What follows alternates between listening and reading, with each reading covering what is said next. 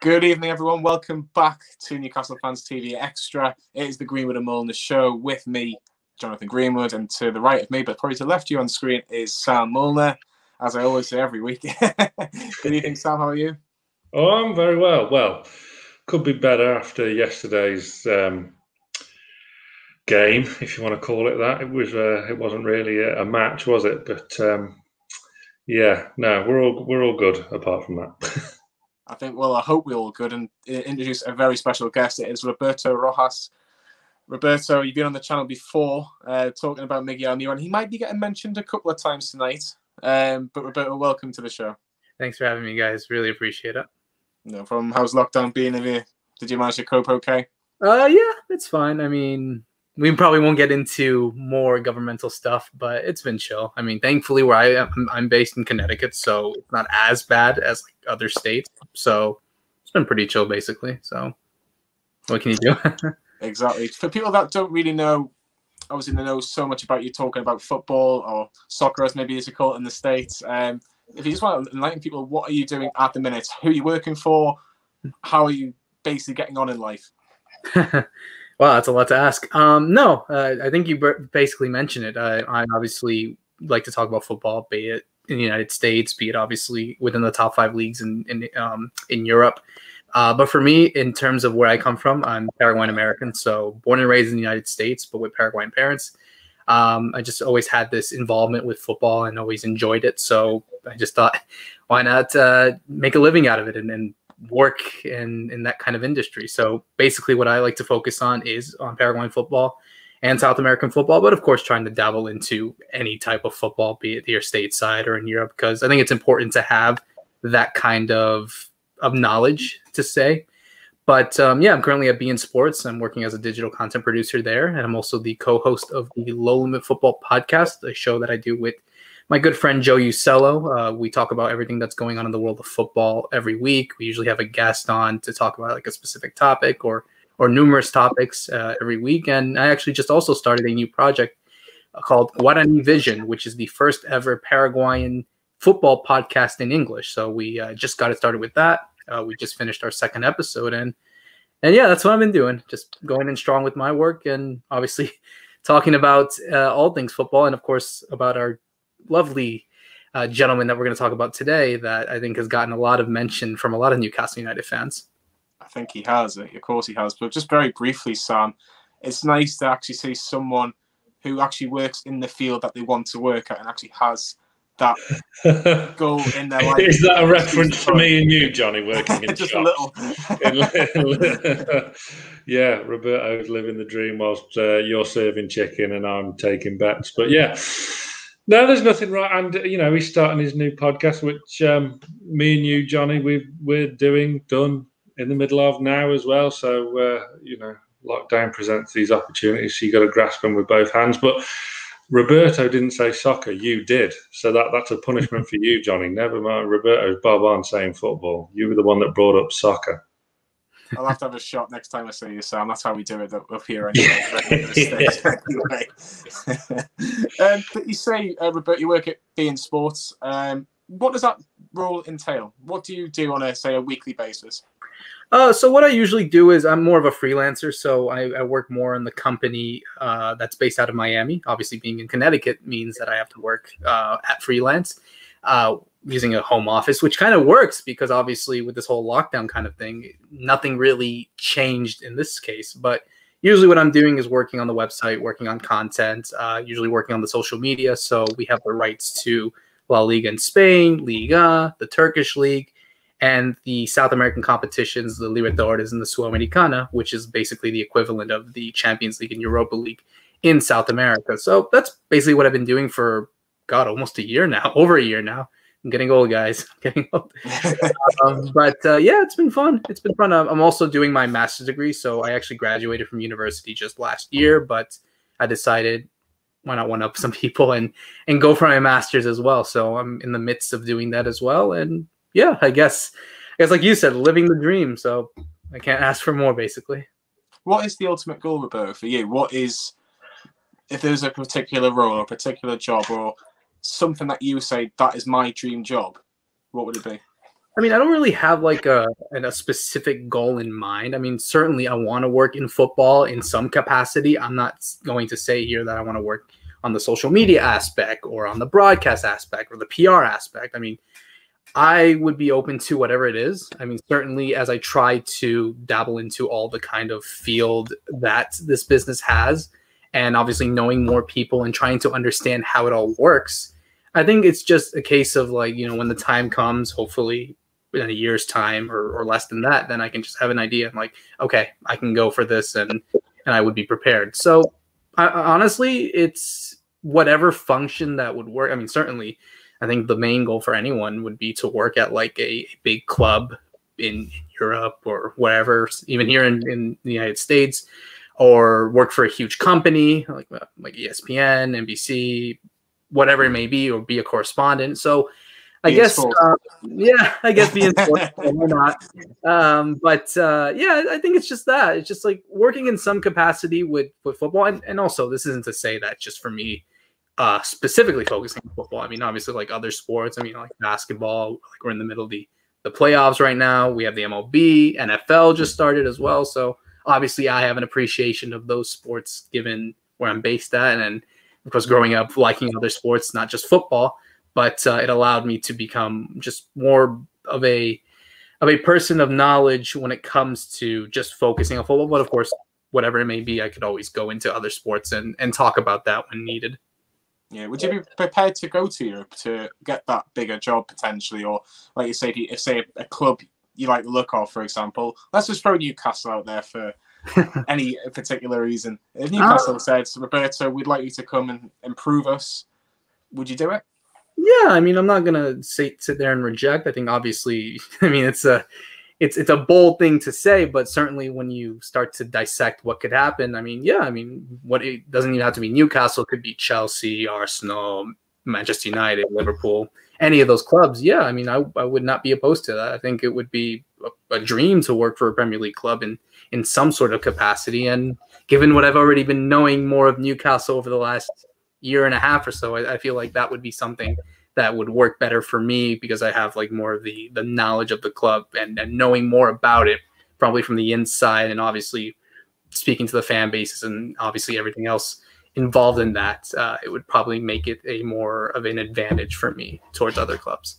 For sure. Sam, do you think it's quite refreshing that you get journalists now, maybe like you say in America, for example, that are learning more about Premier League clubs that they might not know as much of? So say obviously Manchester United, Liverpool, Manchester City, Chelsea, Arsenal, the big clubs in England, they get a lot more media attention around the world. The fact that journalists like Roberto have gone, well, do you know what, I'm going to have a look at maybe like a Newcastle, someone that a club that doesn't get a lot of media attention off in the States, to kind of go, well, let's learn more about this football club. I mean, it's very interesting. Like Burnley didn't get a mention. Yeah, you don't want to. If Burnley come a knocking, Roberto, just politely decline. There's just no need. You don't want to go there. You don't want to go there. But yeah, no, it is. It's just showing how big, brand football is all over the world. No, not even just the Premier League now.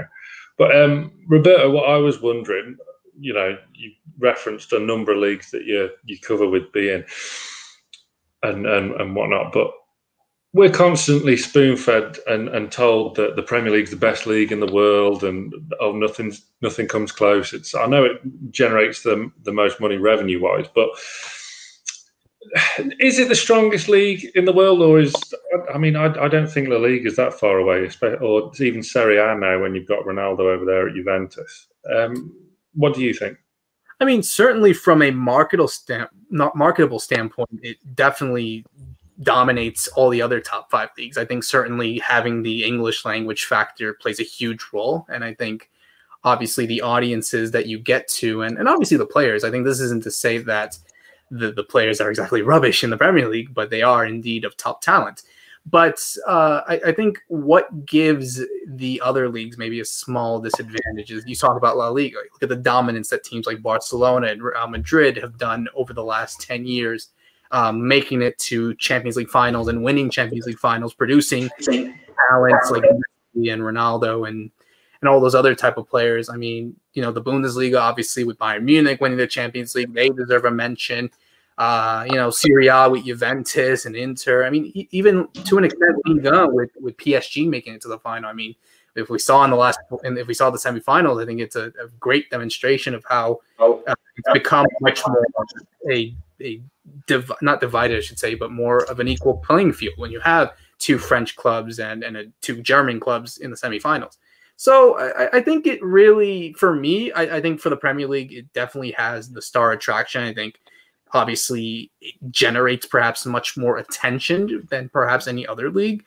But in terms of strength, I mean, yeah, I mean, I could probably say it is. I mean, I think certainly when you look at the competition that we see there and the dominance that we see of many teams, and hopefully with this upcoming season that we see a tight race and not a dominant, 20-point gap that we saw for Liverpool last season, that it would be more competitive, because I think that's what signifies how good a league is just how dominant they can be, obviously in European competitions, be it the Champions League or the Europa League, but also to show how tight a race is. I mean, we certainly see tight races in Spain, we see it in Italy, we see it in Germany as well, maybe even in France now with how PSG have started their season. But hopefully we could do that in the Premier League when you have a lot of teams that are looking to compete for the title, compete for the top four.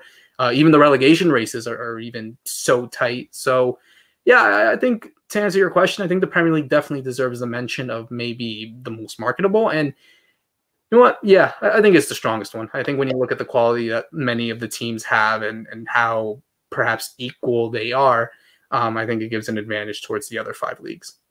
It certainly seems that the Premier League, obviously financially, it's in its own league. When you look at the broadcasting deals that in the UK and internationally, the Premier League is just in a league of its own. If you're looking at in terms of the quality, as you've mentioned, Roberto, I was asked the question last year: can you see a Liverpool and a Manchester City being like the Real Madrid and Barcelona in La Liga, just being them two in a two-horse race every single year? But now with Chelsea's investment, I know they got beat off Liverpool yesterday, but that was a kind of a mixture from last season's squad and this season's squad kind of all kind of gelling in. And that's with, let's just be brutally honest, I'm not a very good goalkeeper in Kepa. Do you think potentially now, Roberto, Liverpool and Manchester City are kind of running away with it maybe for another year at least? I mean, it's tough to say. I mean, certainly when you compare Real Madrid and Barcelona, they've dominated, even with a slight mention of Atletico, who obviously won La Liga over the last decade or so. It has to take consistent time for it to ensure that dominance.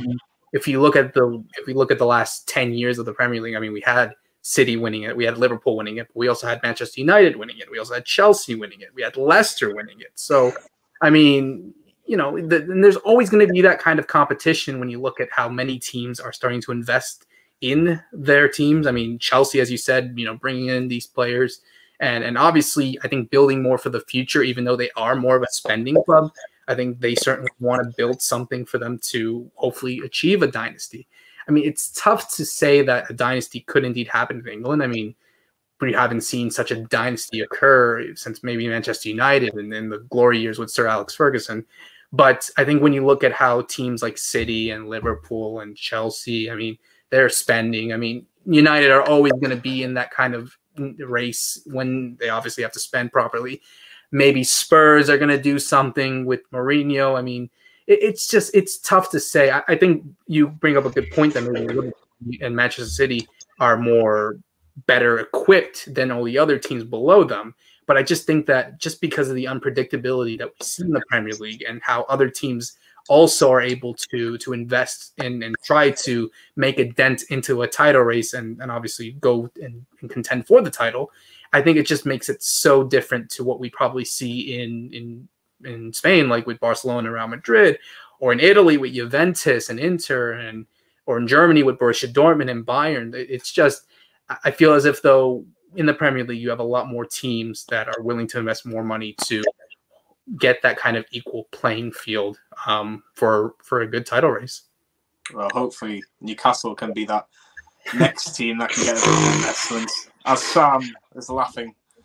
Well, Roberto's parent, I don't want to get Roberto into trouble, but his parent company being have a lot to answer for in that respect, don't they, Johnny?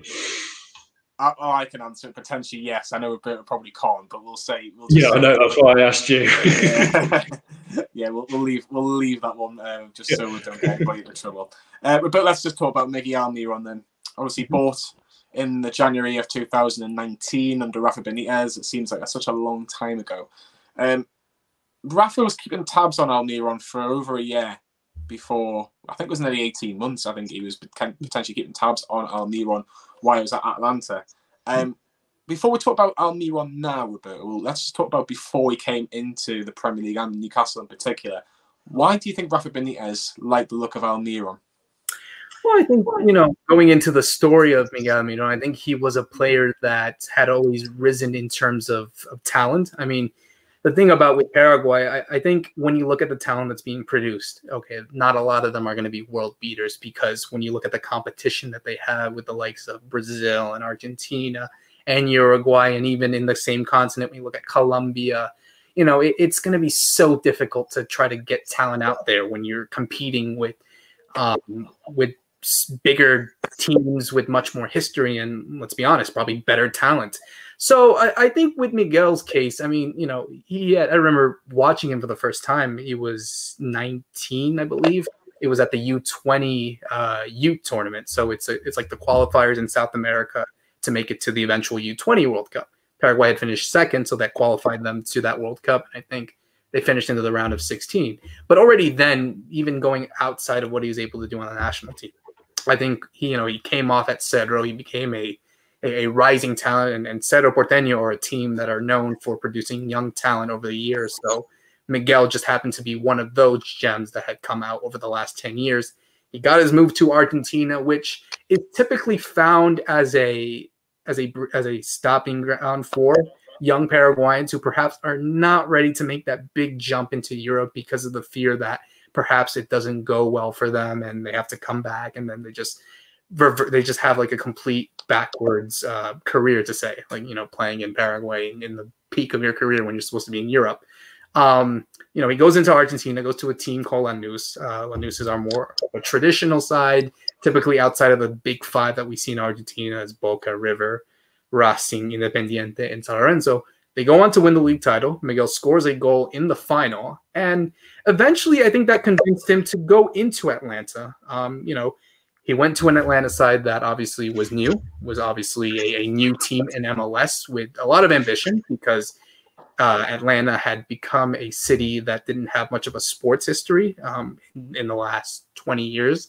So they come in with this investment. They come in with this beautiful new stadium. If you guys ever seen photos of it, it's beautiful. It's like a spaceship. So he comes into this side from coached by Tata Martino, the former Barcelona, Argentina, and of course Paraguay national team coach.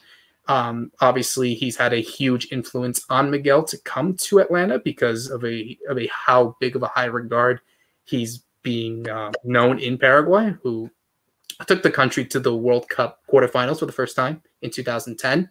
And I think from there on, it just worked well. I mean, the formula that worked under Tata with so many young players from South America, and obviously Miggy making that connection with Josef Martinez, scoring all those goals, it just worked out well.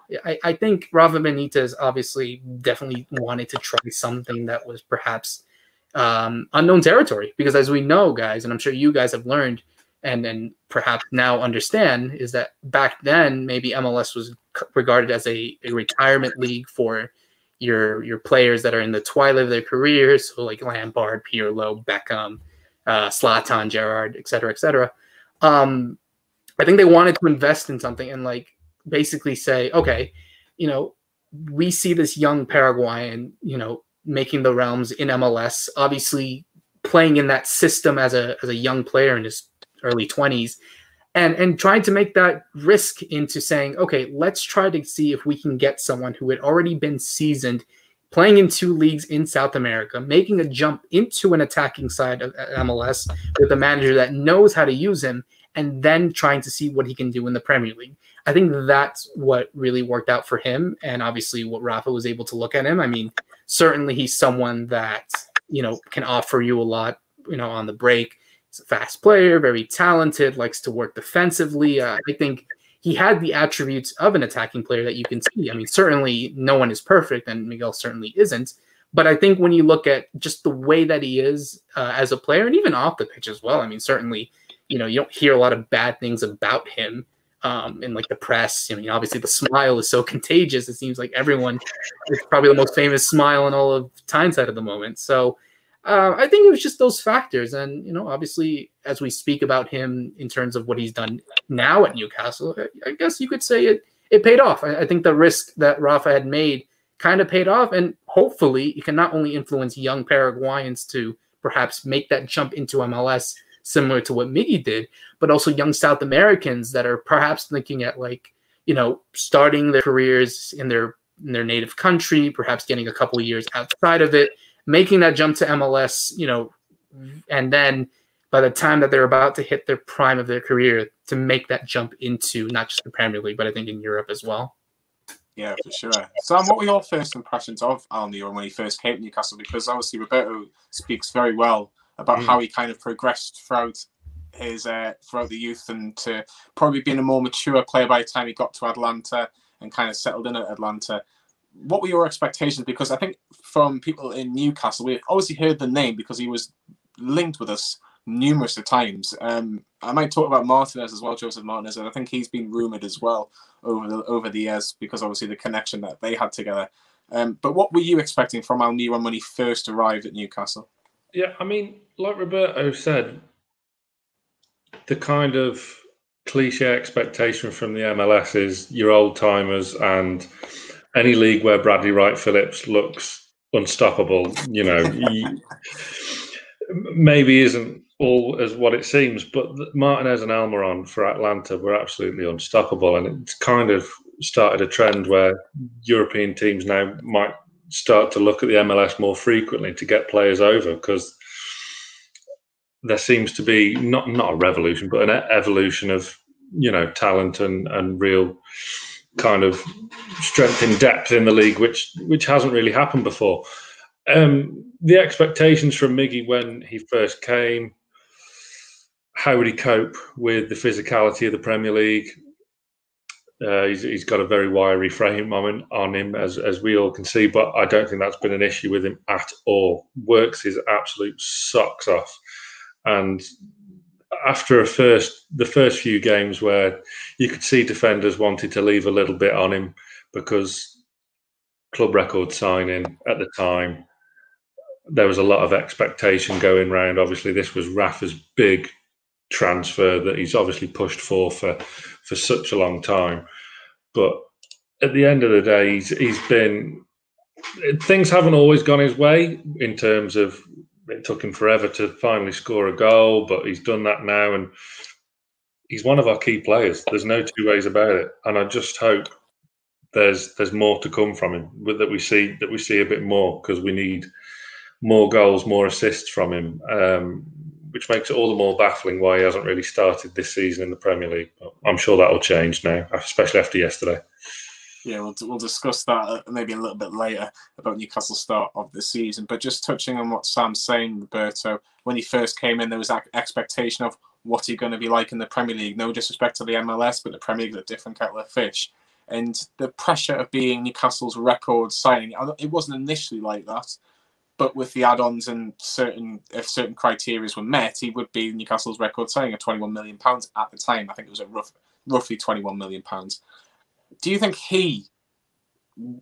what's the right word? Do you think he cherished the expectation, the pressure of being Newcastle's record signing and being able to play in the Premier League and trying to basically keep Newcastle up as well? Because we were in a bit of a relegation battle. I think the day that he was pretty much signed, Newcastle had just beaten Manchester City 2-1. And, the whole ground was just kind of like, oh my God, we're going to sign this fantastic player. We've just beaten the champions at the time. That must have been very difficult to come in and just go, right, show us what you can do now. I think it was a challenge for him that he wanted to make. I think more than that, I mean, you look at, I think it was the first time in a long time as well that they broke their transfer record. I think 14 years, something like that. So obviously, when you look at how big, and again, like I mentioned, I think, Newcastle in itself is a historic club.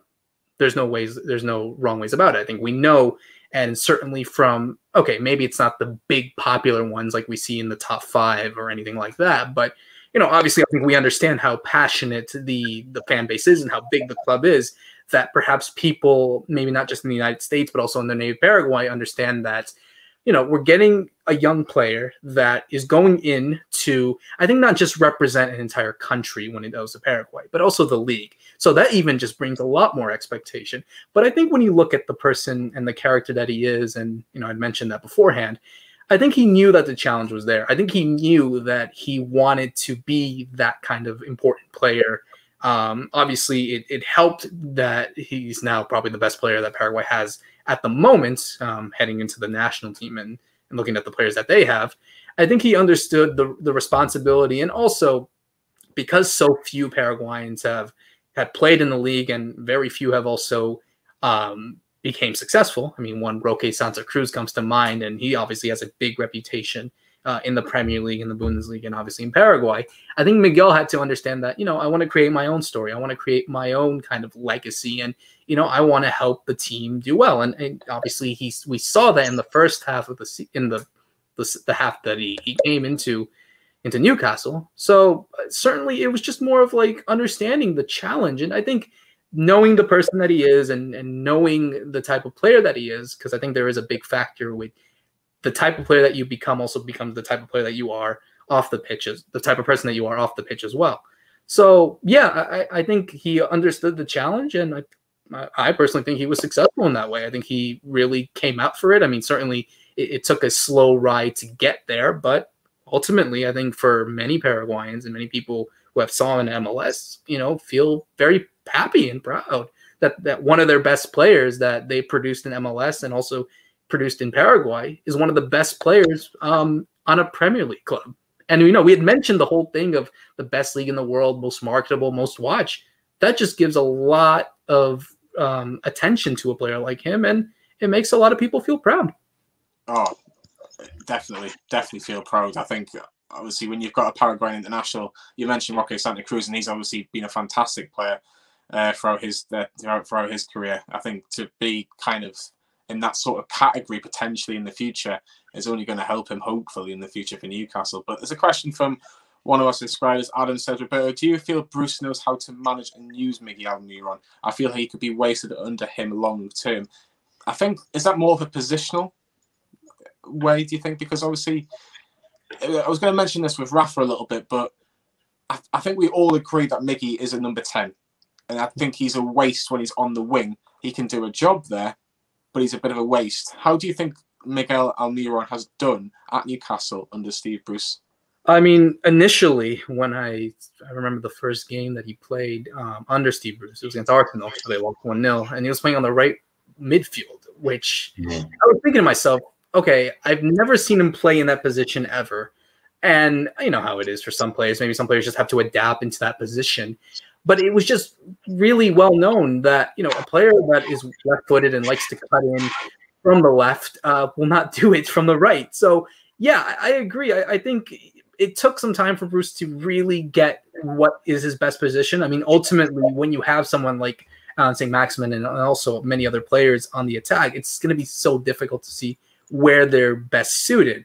But ultimately, and knowing what we've seen of Miguel, be it on the national team or be it on Atlanta United, that he plays as a 10. That is his best position. It's always been the best position that he's had since the start of his career, speaking to youth coaches, speaking to coaches that have obviously known him when coaching him on those various sides, is that his position is as a 10 or even as a left winger if needs to be. I think we want him to be dictating the tempo and leading the attack if needed be to the striker. I mean, that's how I personally think. I mean, I'm certainly Bruce maybe has something better, obviously. Maybe he knows something more than I do. I don't know. But from what I understand and knowing where he could be most effective, you want him in that role right behind the striker or on the left wing if needed be. I think when you look at when Rafa had him for obviously the 6 months before Rafa left the football club, Sam, he was part of a 3, ideally, when behind Rondon. And you have the likes of Ayoze Perez, who was in the form of his life at Newcastle in that particular season. I still think he was the player of the season that year. I know people talk about Rondon But I thought Perez was just... Rondon had a slow start, didn't he? That was the only thing. But saying that, so did Perez. But that three had a real blossoming potential about them, didn't they, as a forward trio? But that didn't last very long, did it? And I still miss Rondon. But and Perez was one of them ones that you'd think, well, he'd never leave, but you'd never think someone would come in and pay 30 million for him. But we digress. Yeah, that Miggy's arrival at that time really sparked the team into life, because you could see the difference. Was it Huddersfield at home, where he had like 3 chances straight away, bang, bang, bang. Although, right, okay, he didn't score, but the energy he gave the team in that 10-ish, maybe slightly to the left role under Rafa, it just brought so much to the team. With Bruce, I mean, don't get me wrong, I fully agree. He's a number 10 in my eyes, but I would have loved to have seen him on the left in that Brighton game, because I think he would have done so much more to stop Lamptey than what ASM and Lewis did. Lewis was crying out for help. I sort of felt a bit sorry for him yesterday. And I thought, well, Miggy's defensive attributes, like we saw, if you remember last season at Wolves, how far Miggy tracked back to cut off Adama Traore, who's meant to be an absolute beast of a rocket, and Miggy just cut him back, no bother. And that sums up Almiron to a T. Just hard-working, not phased. He's only a small guy, but that don't put him off. He gets stuck in. And I just thought on that left-hand side, I couldn't understand. I thought it was really lazy by Bruce against Brighton, just to go with the same team that played against West Ham, when West Ham and Brighton are completely different sides. Brighton, much more pacey aspect to them, much more free-flowing than a very rigid West Ham. And a game like that just isn't for Andy Carroll. You could see Wilson was running the channels and kind of holding the ball up, waiting for support, and there's Carroll tanking along, lolloping around, and the attack's over. And that should have been Almiron yesterday. That should have been Almiron charging into the box, getting on the end of the work Wilson does. And I'm still going forward. I'm still looking forward to seeing that happening with Miggy in the 10 and Wilson up top. But I just, as Adam said in the comments, and what you both said as well, he's a number 10 out and out that can do a job when required on the left. Do you think, Roberto, that he's been frustrated under Steve Bruce with his position? Because it seems to me that he's played him a few times, he's dropped him a couple of times, he's played him out on the wing, he's played him as a 10 at times, and it's worked. I've also seen Miggy as an 8 at times, and under Steve Bruce, which I think has been incredible to say the least. But do you think he has been frustrated in the last, say, 12, 14 months? Yeah, I mean, certainly when you play in a different position that you're not accustomed to, and like I said, okay, it happens to the best players. They have to adapt and they have to understand what works and what doesn't. But ultimately, when you look at what they have at their disposal, you think, why am I not being as effective as opposed to maybe the other ones? And it hurts. It hurts that, when one player goes off and not performing as well, maybe that just cuts off the entire chemistry of what the team can do on the pitch.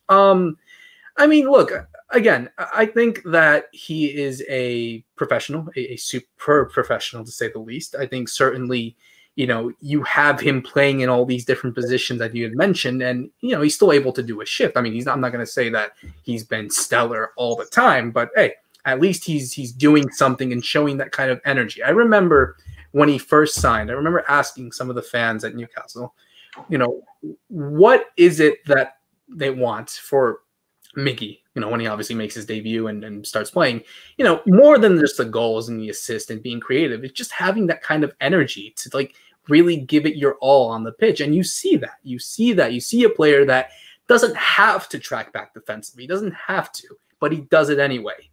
I think, yes, it can be a waste in terms of his energy, but he's just so fast that he's able to put in a shift, even if he has to track back or going forward. So again, I think that ultimately, yes, it's not the best way you want him to play as, but I think being the professional that he is, seeing that, okay, yeah, obviously you're not going to be perfect, and we can see that sometimes that he's not free of not free of criticism, as we've seen maybe in a couple games where he's missing chances, or maybe just going off the line quickly, and obviously being accused of diving, to say the least. Again, he will just continue to be professional, do his own thing, and hopefully that works out well for him, and then the team just has to do what they need to do to help support him. I think ultimately after that, you can't really ask for more. Oh, for sure. I think that's what you look at in Newcastle, though, Sam, isn't it? The work rate, the desire. It's almost like the working attitude, the working man attitude. Because when you see Newcastle people, it's work until 8 till 5, and whatever money they have spare. Without coronavirus, they go to St. James's and watch all these professional footballers, and hopefully you can get something get 3 points for Newcastle. But I think when you look at the start of this season, the fact that he wasn't picked against West Ham from the start, he still had an impact when he came on. And I thought he was brilliant when he came on against West Ham. The fact that he managed to get the assist for Hendrick, people forget about that. He again plays a fantastic ball against Blackburn. Yes, lesser opposition. It's a cup game, but it just shows that he is a level above a Blackburn, and he can still do a very good job when brought on. He is a fantastic asset to have in a match like that. I've watched that assist to Fraser in the Blackburn game so many times. It's unreal. Too many times, some would say. I didn't see. This is the thing. Like, leaving him out of West Ham, fine. I kind of understood it to a degree. If it was me, I would have played him. But Bruce got it right. It was the kind of game where it suited Andy Carroll and Jeff Hendrick to play. But it didn't yesterday. This is the thing. And what I did like, I love this comment by Ed Coles. He wasn't a slow starter. The stats just took a while to catch up. I love that. And there is something in that to a degree, because whilst he didn't get goals and didn't get assists when he first came, he was constantly making stuff happen. Constantly being a threat, terrorizing defenses, running at defenses, and he's just a player that Newcastle fans just, similar to ASM, but you get more of a shift from Almiron than you do ASM. ASM's the proper kind of flair player that you've got to kind of step back and say, well, he doesn't do this, he doesn't track back, but it's okay because he can make this happen. Miggy's the whole package, and if he starts to get more goals and assists, it's a bit of a catch-22, because then other bigger teams will start coming in and sniffing around him if we don't get our act together. So it's one of them, because he's got the potential in my eyes. But Roberto, after lockdown and the games were coming thick and fast, I thought Miggy started to look a bit jaded, because Bruce wasn't really giving him a rest, and his squad management, in many opinion, was poor, not resting players, and then you'd have players on the bench not getting a look in. Do you think Miggy was completely happy and completely comfortable with Steve Bruce's management style, or is he just happy to graft and work and just get his head down and get on with it? I think it's the latter. Like I said, I don't recall him going out against the coach or anything like that. I think certainly, it happens. I mean, you hear about players complaining about their managers not playing them in the right position, or perhaps getting too much game time and not getting a rest. But, we talk about a player not getting minutes per se. We have to mention that, he played a lot. I mean, we can't really say anything against him. Like, ultimately he did end up finishing top goal scorer in all competitions. Okay, yeah, it kind of helped having the FA Cup in that kind of realm as well, but you got to recognize it when you can. I think certainly a player of his stature definitely needs the rest when needed, because I just think that because of the shift that he gets, certainly all players will end up losing their stamina and get a bit jaded, like you said. I think that happens to all the players. But no, again, I from what I hear, and from obviously from speaking to people perhaps that are close to him, it's like I think he's content to be at Newcastle. Yes, I think obviously, like many other players, want the club in a better place. Obviously, contend for a a European spot or finish top 10 or really challenge for a cup run, be it FA Cup, EFL Cup, whatever it may be. But I think ultimately, you know, he's there to do his job. He's playing in the Premier League. I think you see what he is able to do. I mean, again, like the whole package really. And so ultimately, whatever he has to do, he has to do. I mean, again, I'm not going to go in and talk about him wanting to leave the club. I mean, certainly I didn't hear anything about that either, just putting it out there. Nothing of that realm. But I think he's happy to be at Newcastle. I think he really is cherishing that moment. And ultimately, I think the support that he's been getting, you know, there's always some bad eggs out there. I mean, you're not going to convince everyone, unfortunately. But I think ultimately just seeing the support that he's getting from Newcastle fans, from people in the United States, from people in Paraguay, I think that motivates him. I think that really does motivate him. And ultimately, we see that in what he's been able to do at Newcastle. And the thing is as well, that goal, his first goal against Crystal Palace, the reception he got, the roar that went up, the absolute scenes, that just shows how much he's appreciated, because it become a thing, you know, with the pundits over here. Almiron's not scored. They paid all this money and he's not. The fan base, we all knew that was rubbish, because we knew he was working his socks off, putting in the effort, making stuff happen. And it all paid off with that late winner at Palace. And Johnny, you were there that day, weren't you? Oh, it was an incredible. Do you know what? You can't describe that feeling, because well, maybe you can. For him, it was relief. Of course, it was. But in the context of the game, Newcastle had done pretty well. Let's be brutally honest. I think they'd won. I think they won 3 out of the last 4, or they'd won 2 of the last 3 going into this game, making it 3 of the last 4 against Crystal Palace. And I've never seen someone get a goal that meant so much to them, but it almost felt like it was your child that's just scored on the pitch, because you could just tell straight away. He took his top, he ran straight to the corner. All the players got involved in the celebration. I think there was a little ball boy or something at the front, yes, and he started hugging him as well. And it was just like, well done. You deserve that, because you've had a lot of criticism, like Sam says, with a lot of pundits and people that say that they know all about their football. I disagree with some of them, because I think Almiron is a very good player when he wants to be. But that moment, that was one of the moments of the season for me. It really was, especially at St. James's. At St. James's, we didn't have a lot of great moments. But if there was one, I think either that or the Matty Longstaff goal against Manchester United, they're the 2 moments of the season for me. But I don't know, maybe just because it was just before Christmas, I'll say Almiron's is a little bit better. But Roberto, how much of a relief was that for Miggy? Because, again, Sam touches on the fact that he hadn't got the goals, he hadn't got the assists. He got an assist against Manchester City the month beforehand, but that goal, he was the winner. He was literally probably the most likable person on Tyneside that night. Well, I actually remember that I didn't see the game live. I was actually in Paraguay on vacation, ironically enough.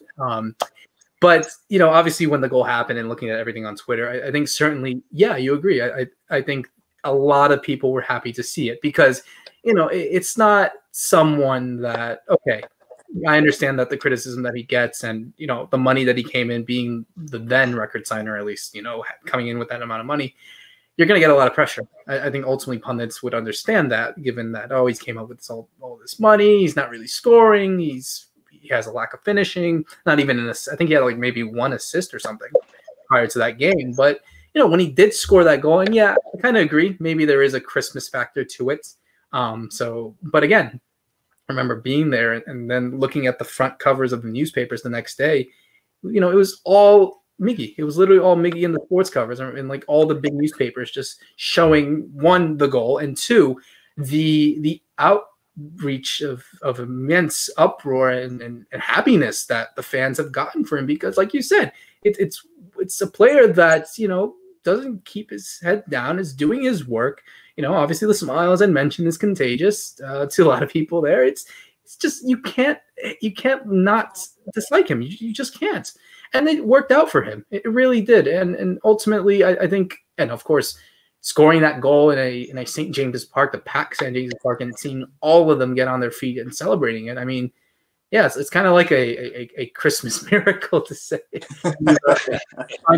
Use a pun in that one. And yeah, again, I mean, you get your rewards for ultimately doing what you end up doing on the pitch, and it worked out for him. And ultimately, it helped him, I think, in the long term. I think that goal really did see another Miguel heading into the new year, where he started scoring and becoming more creative and that kind of thing. And I think it was just a big relief for him to get that goal and to understand that, right, now that's out of the way. Now let me do my real job, which ultimately he was still doing, but excluding all that pressure out. Yeah, I think it was one of the best ones of the season, as I've mentioned. But Roberto, Keith has a question for you. Do you think there are any other players who have potential to follow from the MLS to the Premier League? And if so, who? Oh, that's a big question. Well, one of the good things that MLS has been able to do over the last few years, obviously, I think because of what Miguel was able to become an influence, really, we see a lot of young talent coming up and going into the league. Not just Paraguayans, I think South Americans in general, seeing a lot of Argentines, Uruguayans, Colombians, Peruvians. We see that happening. I mean, it's so difficult to pinpoint one player that could make that jump. I mean, you look at maybe someone like Diego Rossi, who's playing over there at LAFC. You look at someone like Ezequiel Barco, that's playing over there at Atlanta United.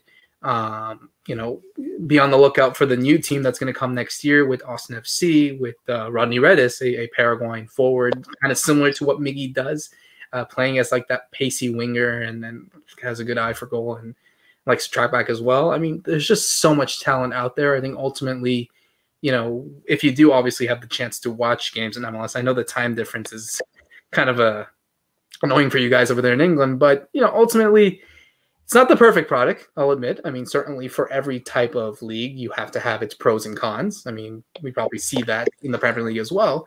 But you really see a lot of young rising talents coming out there. You also see a kind of rise of talents that eventually not just help leagues and certain national teams around maybe this part of the world, but for the United States as well. I mean, certainly we see a lot of young talent that come from MLS.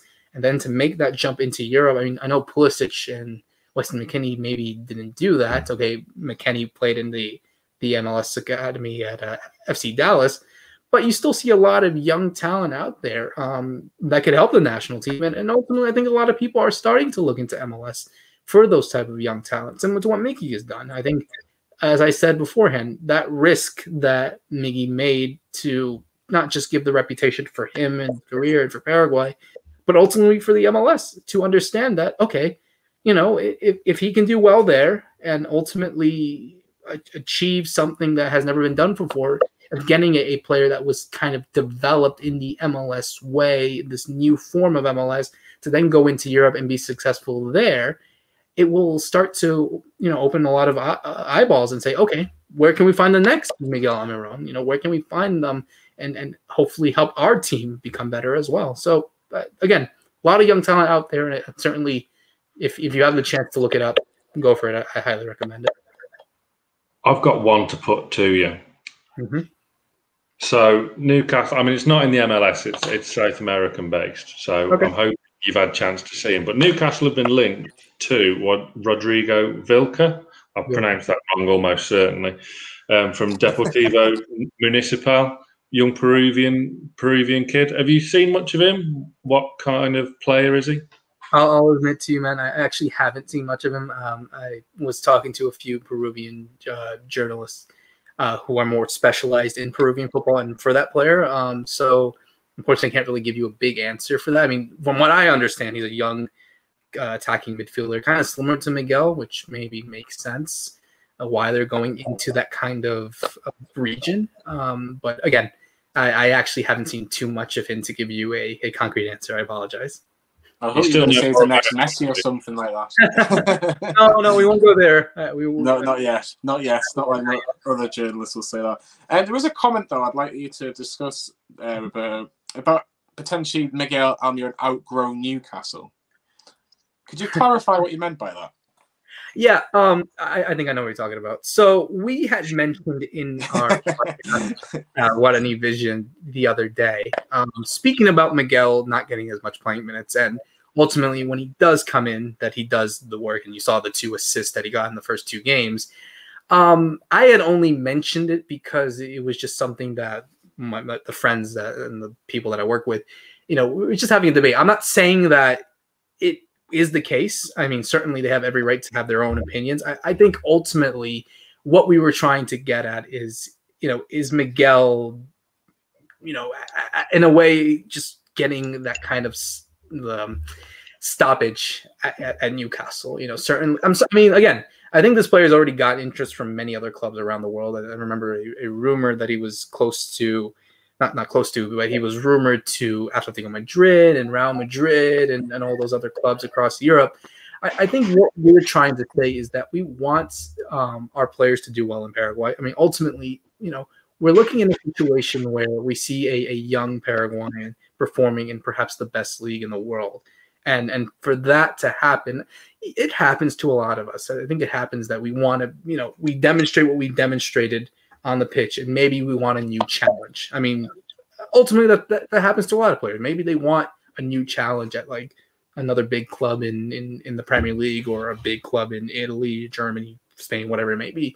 So that's what we were trying to get at. We were more asking about if it's needed. I don't think it's the case personally. I think he still has a lot to offer. I think he ultimately has the interest from a lot of clubs, but I think he still provides an important piece for this Newcastle side that, again, no player is Messi, no player is Ronaldo, no one is bigger than the team at all. But it was just more of a debate in like saying, we want the best out of him. We want him to do well. I mean, certainly he's not perfect, like we all know. I mean, certainly he has his pros and his cons, but it was just more of the case of, wanting the best for him and wanting to make that next big jump because of what Newcastle have been producing in terms of their results and just the way that he's playing and the way the team's been playing, that kind of thing. Maybe it's kind of just not seeing the best out of him. So that's what the argument was trying to be put at personally. Good answer. We'll let him off, son. We'll let him off. Yeah. Don't interrogate me, guys. So I'll ask you this question. I'll ask Roberto as well. Newcastle obviously 1 win from the first 2 games through the next round of the League Cup. They take on Morecambe on Wednesday. You'd like to think they'll get through that. Better add. Do you think Newcastle can stay up this season? The better add. That squad now, compared to where they were 12 months ago, that shouldn't be in a relegation dogfight at all. That should be top of the bottom half, or nudging top 10. Let's face it. I can't wait for the front 4 to be unleashed, and we can see Saint-Maximin, Fraser, Almiron, and Wilson all play together, with Miggy in the 10, ASM on the left, Fraser on the right, Wilson up top. That is a formidable front 4. So that's not a front 4 that should be scrapping round for points, trying to desperately cling on to Premier League survival with the likes of West Brom and Fulham. We've got to stay up, surely.